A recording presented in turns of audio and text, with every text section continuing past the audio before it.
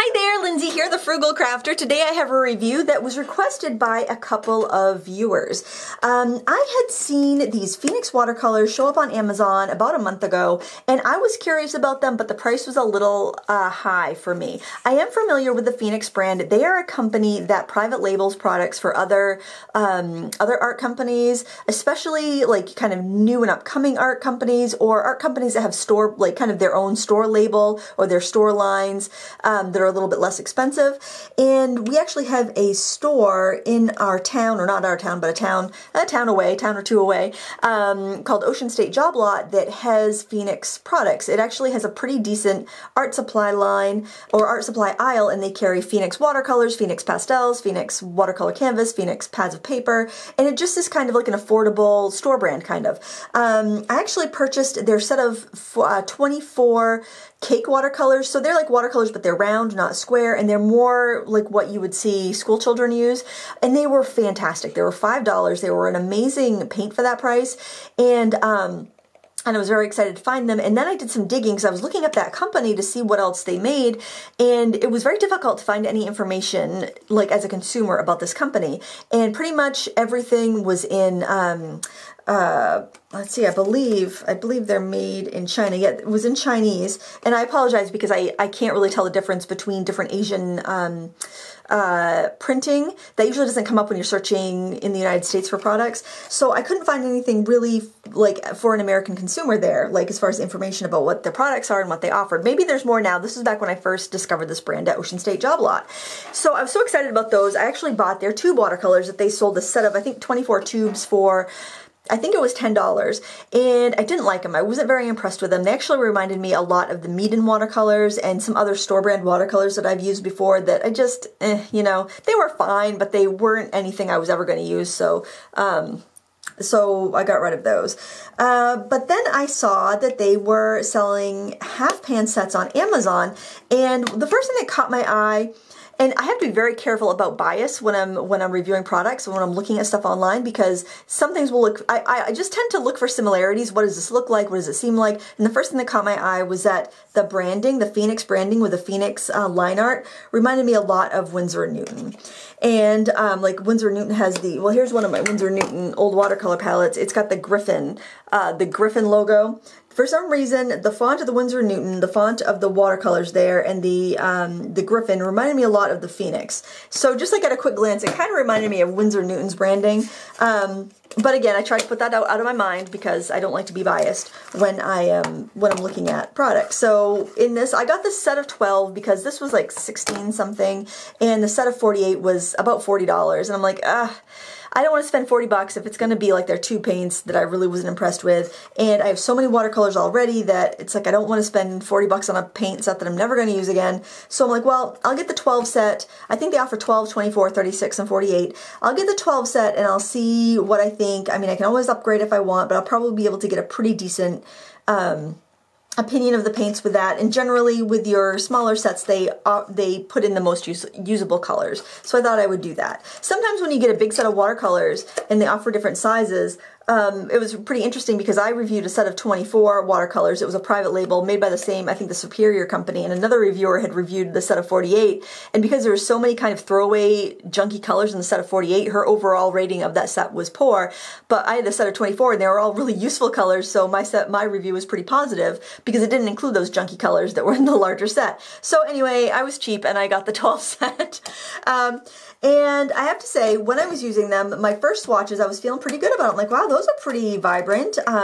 You know, and granted, this was a $16 set, and for quite a while, I mean, if this was 10 years ago, a $16 set, I'd be thrilled that I was getting these kind of results. But as you know, over the past like 5 years or so, there's been a lot of decent watercolor sets flooding the market that are pretty decent in that price range. In fact, Primo Marketing started putting out their tins, and they were like 16 bucks on Amazon at the beginning. And I mean, we were all crazy. We were buying them just to get the empty tins, because at that time the tins were so expensive. To just buy an empty tin, it would be, you know, sometimes 30 bucks. It was crazy. It's amazing how prices have dropped over the last like 5 or 8 years or so. So I swatched them out with, and I stuck their little labels down because there is pigment information, which is a big bonus in the, you know, when you get a set of budget side paints, for them to include pigment information, that's awesome. I swatched them on cotton paper with a stripe of marker so that I could see how opaque they were, how transparent they were, how their glazing worked. They glazed well, they lift pretty decently, but I did have a few issues that I didn't like. So some of the choices here that was in this set, and granted, I do have the little brochure here that has the full 48 range, so I think if I had the larger range, I probably would have felt a little more favorably, but like they put a cerulean blue in here, but it's not a true cerulean, it's PB15 with, clearly it must have white in it because it's so not intense, and a PB15 should be very intense. That's phthalo blue. And I was able to lift up, so it's obviously got a lot of fillers in it, so it's like, why not just put a phthalo blue? That's a pretty cheap pigment to include in a watercolor set, so I didn't understand why they would put that in there, because it's not going to be as useful as mixing. It's going to make mixes more muddy. I'll show you mixes in a minute. So I was kind of disappointed in that. I was also disappointed in the fact that they put emerald green rather than a phthalo green, because phthalo green, either a straight PG7 or a straight PG36, because that would be so much more transparent and vibrant and would be easy to mix, and it's a pretty cheap color. It's not like it's an expensive color. This one's a mix of PG7 and PY175. The print is very small. I've been using a magnifier for most of my research on this. So I'm like, why not you just put a PG7, just a straight phthalo blue, and then phthalo green rather, and then they put in Hooker's Green Deep. I would have preferred a sap green, but I mean, I'm okay with that. There's several yellows I can work with those greens. Like if this was a PG7 or a PG36 straight, I could add either of those yellows, make gorgeous greens. I could even add a little bit of the red to it to make it earthier. It's just more versatile. So I was disappointed that you've got two greens and these are the two you chose. These are like arguably not the most two useful greens to put in a set of 12. So that was my gripe. Another gripe I had was that the burnt umber is not a straight PBR7. It is a mix of PBR7 and PY42. And we have yellow ochre, which is PY42. Why would you not put in a straight PBR7 pigment here? That's a typical burnt umber. And I was thinking something seems familiar about these paints, and I couldn't quite place my finger on it. The texture of the paints, the way the pans looked, the way the pans were rattling around in here, it was the smaller pans like Winsor Newton uses. It's just slightly tapered and smaller than the typical half pan that we're used to. They also fit the portable painter. They also use that size pan. In the other stuff, I thought it was fine. I thought it was weird. I'm like, why are there three reds? Why a cool red and a warm red? That's all you need. Why do we have this additional red? We don't need both of those two slightly warm reds. And this one is PR3, which is a color you don't usually see in paint. I believe it's fugitive, and it has an A, like not available for light fast ratings. Then I noticed some of these colors said not available, because I was looking at the bigger swatch here to see what other colors would be available in the 48 set, and I was noticing out of all the 48 colors that 21 of them were single pigment. It's like, that's great. Why don't you put some of those more of those single. Oh my gosh, I can't talk. I'm so wound up. I'm so wound up, guys. I've been doing so much research on this that I've had it for a couple of weeks, and I just something's been bugging me about it. I can't put my finger on it, but finally I could today, and you'll have to stay tuned for the gripping conclusion, I guess. Oh boy, you probably this is way too granular. Am I too in the weeds? I'm sorry if so, if you were just looking for a quick answer, but I feel like I want to put this information out there because I think it's important. So I'm like, why would you use PR3? That's like, I think that might even be like a cosmetics pigment or a food pigment or something. It's not something you typically see in artist quality paint. You might see it in craft quality paint if the company decides to reveal their pigment information, which a lot of them don't, because a lot of them are private labeled and they might not even think to print it or think to ask about it, or maybe the consumer doesn't care. But I mean, as artists, we're curious, aren't we? We're curious. We love cheap paint. We want to see if there's some like hidden gem or some bargain that we've missed. At least I do. I don't know. I'm very curious about this sort of thing. So I was like, well, that's weird. So I started going through their brochure, and something was feeling so familiar about this. Man, even this brochure feels familiar. What is it? And I just couldn't quite put my finger on it. So I made a little swatch for my tin so I would know exactly where everything is, because some of the colors, like the purple and brown, are almost hard to tell apart because they're so dark, which is a good sign. You want your colors in the pans to look darker than they are because it shows you they're transparent. So I'm like, okay, the pans look familiar. The pan size is familiar. The wrappers even feel familiar, and that brown branding looks very similar to another brand. And I'm like, So I started using them. The first thing I did was some mixes.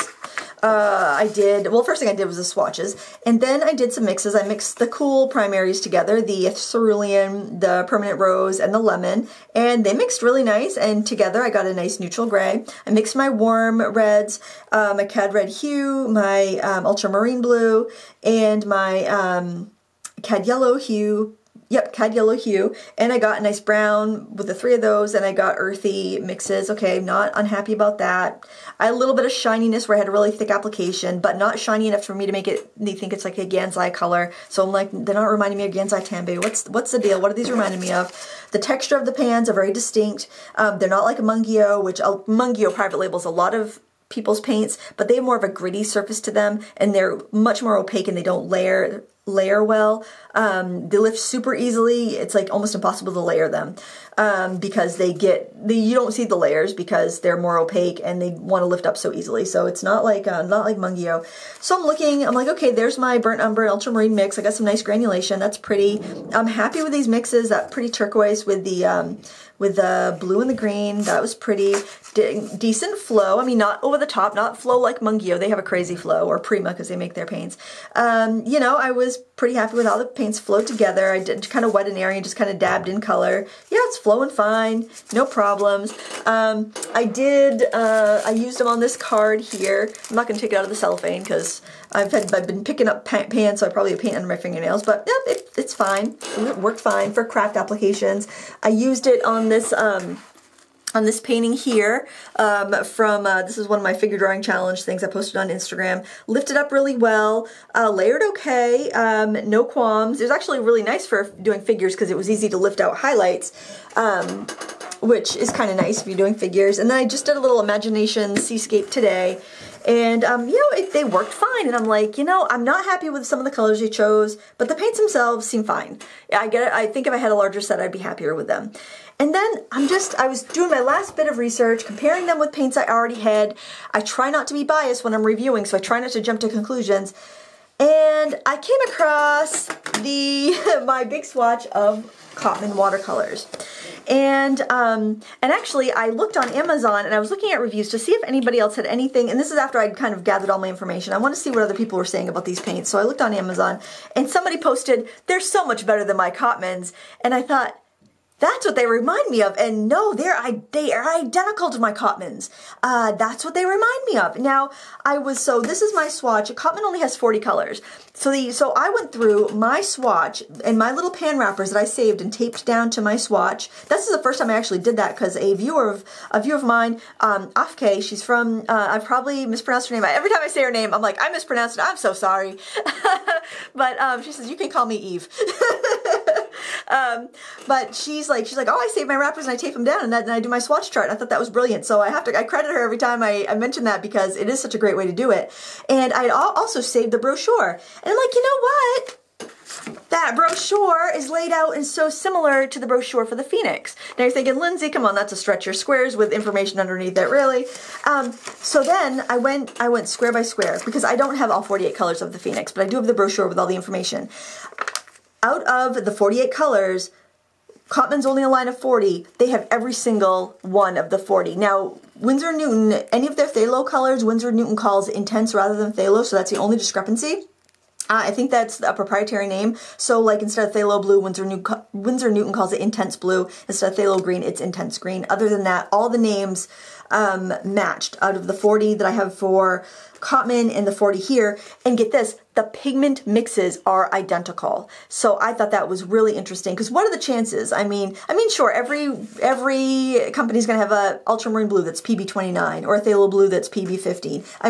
And a yellow ochre that's PY42. I mean, that's to be expected. But the mixes, there are out of the 48 colors, 27 are mixes, and those 27 that are here, there are identical pigment combinations, and that's just too uncanny. And the fact that the textures feel the same, and they lay down the same, and they lift the same, and just the feel of them is so similar, I think they're the same paints. Now, interestingly, when Cotman paints used to be made in France, along with all the other Winsor Newton products, and about oh gosh, was it 5 or 10 years ago, they shifted the operations of the Cotman paints to be made in China. And I always said that I thought about the time Winsor Newton outsourced their Cotman line of products to be made in China, that's when the bar seemed to get lifted in China or raised, and it seemed like there were so many really great cheap paints coming out of China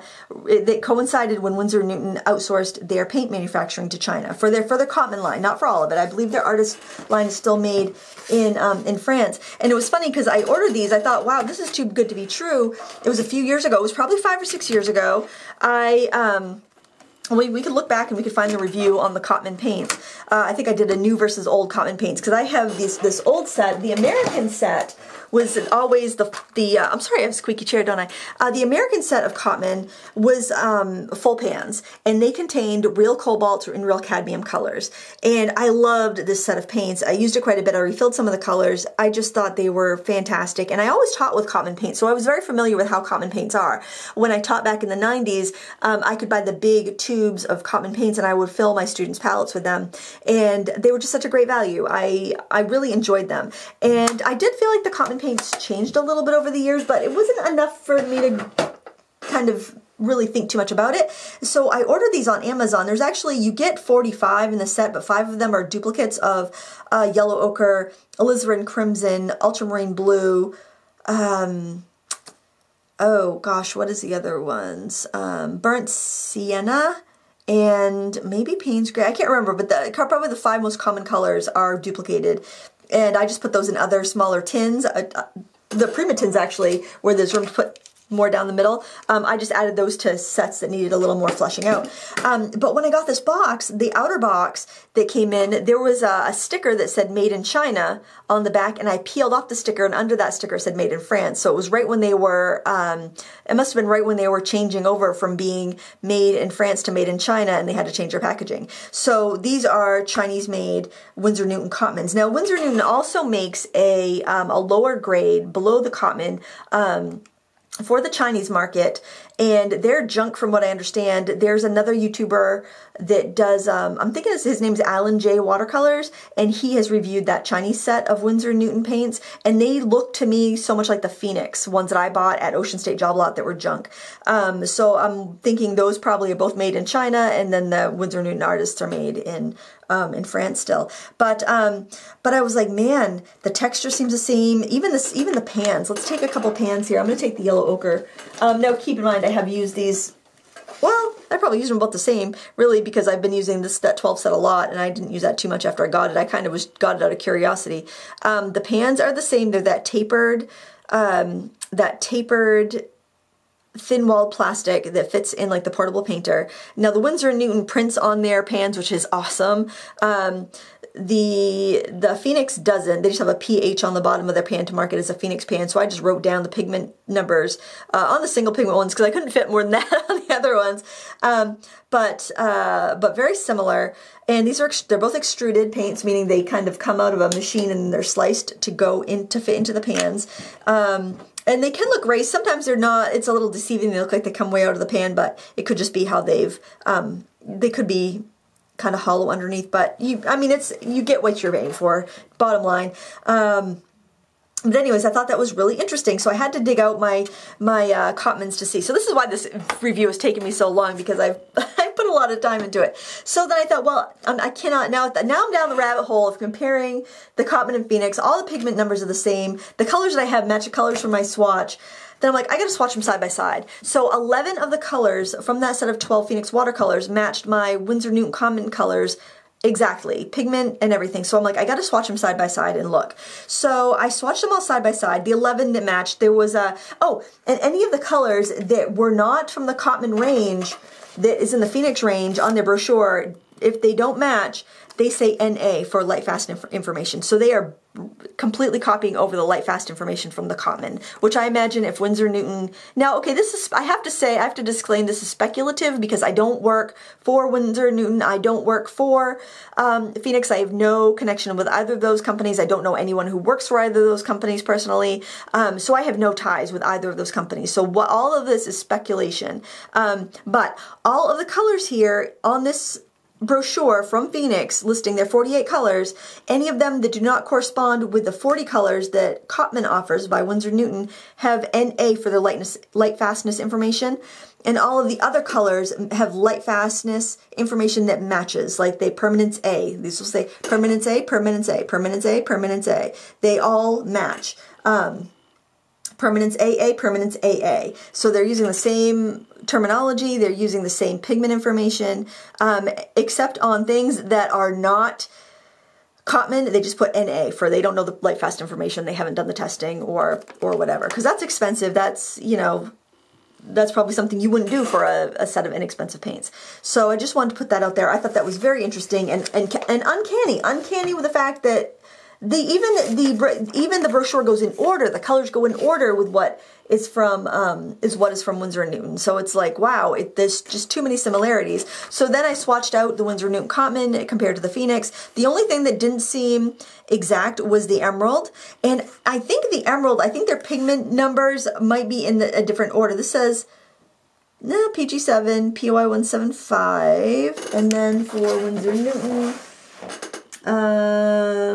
for emerald, they got PG175 and PG7. So they've got the pigments reversed on Cotman, and the Cotman also seems a little more yellow. So maybe they swapped that. And I did notice on a couple colors the same pigments, but they were swapped, like on maybe 3 colors. So that one is more yellowy, and that could be why, because they have the yellow pigment listed first for Cotman, and they have the green pigment listed first for Pheonix. So I'm wondering if once they got the recipe for Winsor & Newton, if they just decided, hey, this is a great way to make paints, it's popular, it's a good quality paint, it works well, let's take that research and use it towards our products. And I think that's what's happened. I think that's why you can find so many really decent cheap paints out of China. We know there's been intellectual property discrepancies or problems. I mean, our laws are different than their laws as far as intellectual property. So, and that's, I mean, and Winsor Newton is a British company, I believe, and they have their stuff made in France, as I recall. Why am I looking at this? This is not Winsor Newton. I don't, let's see, actually, can I see, let me, I can take the brochure out of my thing. So Cotman Watercolors. Winsor Newton is based out of London in the UK. But their products were made in France. Like even this brochure says made in France. They came with my Cotman watercolors, but the box had a sticker on it that said made in China. So it might have been right around the same time that they swapped over. So I think that's interesting. I think that that's one of the reasons why there's so many good quality watercolors coming out for cheap from China. I think it is piggybacking on the recipes that they're getting when Western brands have outsourced their stuff to China. So bottom line, so now that you've listened to me talk about these nuance of these different paints and where they come from and what I suspect is their root and what I suspect they are the same as, do I recommend these Pheonix watercolors? Well, I have to say, I've always liked Cotman. I've always liked Cotman paints. And Cotman paints, to get this set here of 45, only 40 unique colors, I think is probably around 50 bucks on Amazon. Actually, I could look it up. The set of 48 Cotman, Pheonix in the metal tin is under 40. I think they had coupons on running today, so they're actually less than what I paid. I think this set is around 14 now, and it was like 16 something when I bought it. So, you know, things fluctuate on Amazon. You can't really, but we can get a ballpark. I'm going to go over to Amazon right now. And this set right here is $36.99. The 48 set is $36.99. I'm going to look at Cotman watercolor and see if those are available still and what they're going for. And let's see, the 12 set is going for $18.46. And I'm looking to see if they have the 48 set available. Oh wow, there's so many different iterations of the Cotman set for different prices. Oh man. So I mean, I like the Cotman set, but I think if you already have the Cotman set, that's what that's pretty much what you're getting. You're getting Cotman quality paint. I don't want to say the same just in case there is some sort of issue. Yes, okay. So the 40 set of Cotman is currently around 66 bucks. So the Pheonix is a better deal. I believe it's the same paint. I don't think it's better. Like that one reviewer said. But so if you get a good deal on something and it performs really well, you can perceive it as better. I think they're exact same paint as the Winsor Newton Cotman. I kind of wish I got the bigger set just so I can compare, but I will be looking at Ocean State Job Lot. Maybe they'll get them in for like 20 bucks or something, because I certainly don't need them where I have the 40 set of the Winsor Newton Cotmans, and I rarely use that. But that is my review. Yes, I recommend them if you are looking for a Cotman quality paint. That said, I think there are better quality, cheaper paints that are going to work better for you. Like for instance, the Pretty Excellent paints. They are around $22 for 36 colors, but the colors are so vibrant and intense and gorgeous that I would recommend them over Cotman. I would recommend them over a Pheonix. The downside is there's no pigment information or light fastness information, and you can actually get the pigment and light fastness information with the Pheonix paints, or with the Cotman paints for that matter. So I'd say if you're looking for a replacement of your Cotmans, yeah, go for the Pheonix. I think you're going to be very happy with that. Just keep in mind some of those colors that are not corresponding with the Cotman colors. Just look at the pigments and do your own determination whether you think they're going to be light fast or not. I would say they're solid student grade paint. I don't even know if I'd put them in the budget realm, because I think a budget paint, or nowadays I think of a 48 set for like 20 bucks being a budget paint and these being kind of more student grade. But yeah, I mean, I recommend them. I don't necessarily recommend this 12 color set because I feel like the color choices are not the best. If I would say you're better off getting the 12 color set of Winsor Newton Cotman, because their 12 color set makes way more sense than this. Even though there's a white and a black in it, the primaries are a much better selection. But yeah, that's basically what you're getting. They didn't knock my socks off, but they didn't like disappoint me or disgust me either. And the more I dug in and the more I used them, I'm thinking they're the same as Cotman paint. So there you have it. Boy, this was a long video. I hope you found it helpful. Please give me a thumbs up if you did. I'll put as much information as I can in the video description and on my blog so you can kind of do your research. If I find these for 20 bucks at Ocean State, the set of 48, I'm snagging them up, but I don't think I would pay 40 bucks for another set so similar to the one I have from Cotman already. But we're all different, so it might be just what you're looking for. Thanks so much for watching. Until next time, happy crafting.